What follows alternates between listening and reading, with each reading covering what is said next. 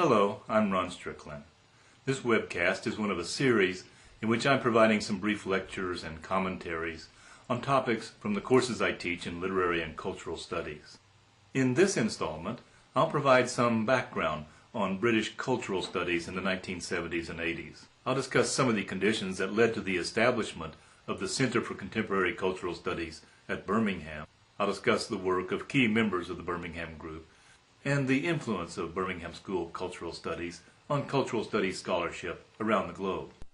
The Center for Contemporary Cultural Studies was founded in 1964 with Richard Hoggart as its first head.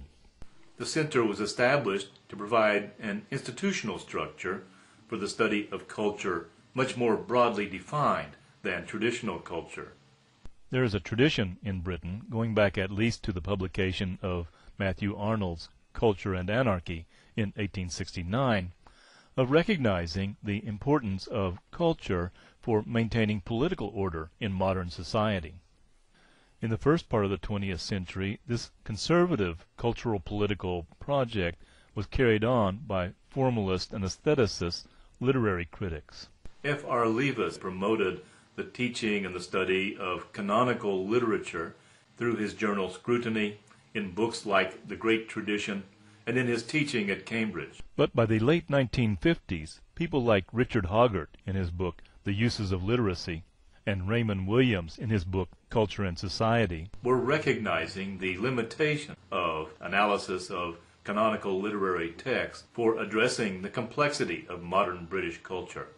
In books like Culture and Society and in The Long Revolution, published in 1961, Raymond Williams articulated a theory of culture that differed sharply from the dominant theory of culture then prevailing in British and American literary studies. Leavisism in Great Britain and the New Criticism in the United States promoted an understanding of literature as the product of rare genius that transcends the particularities of local historical moments.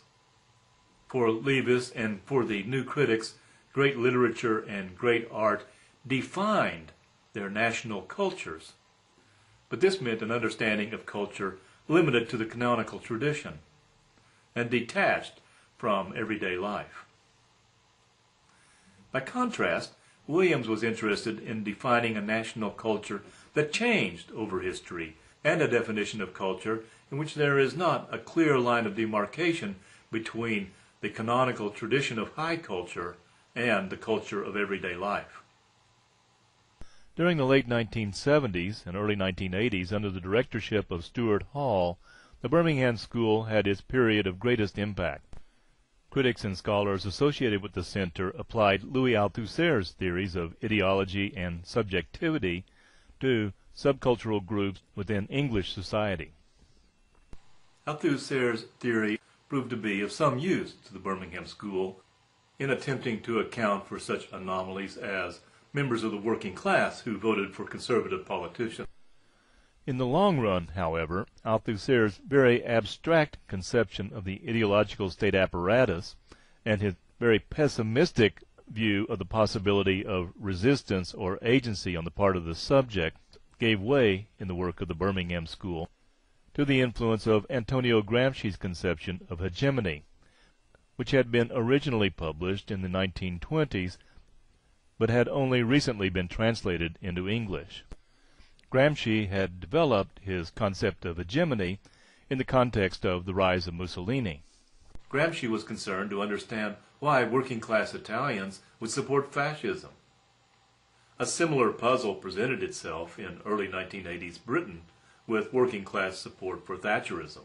But Birmingham School critics and theorists were especially interested in ferreting out overlooked instances of working-class and other subcultural resistance to the hegemonic power of the dominant ideology.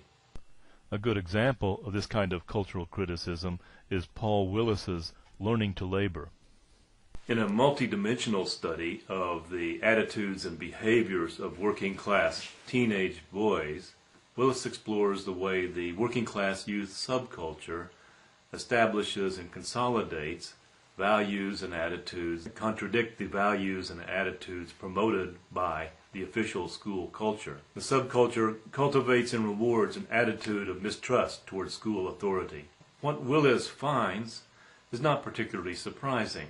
What was distinctive about Willis's study was that he saw the anti-authoritarian attitudes and behaviors of these working class youth as part of an ensemble of successful strategies for establishing class solidarity and for coping with a social order designed to exploit these young people in their adult lives. Of course, Willis acknowledged the obvious irony. The same set of resistance practices and social coping strategies more or less ensured that these young men would not advance up the socioeconomic status hierarchy. In a series of articles in the 1980s, Angela McRobbie, another member of the Birmingham School, analyzed the acculturation process of working-class teenage girls along the lines established by Willis. The work of Willis and McRobbie and other members of the Birmingham School, and in particular Dick Hebdige's book Subculture: The Meaning of Style, is notable for its early theorized critical attention to youth culture. In the Fordist regime of industrial production, social subjectivity was predicated on the adult male worker's productive capacity. The social subjectivities of women and children were constituted in relation to that of the adult male worker. Teenagers were not productive workers. Hence, they were not fully fledged social subjects, and certainly not social agents.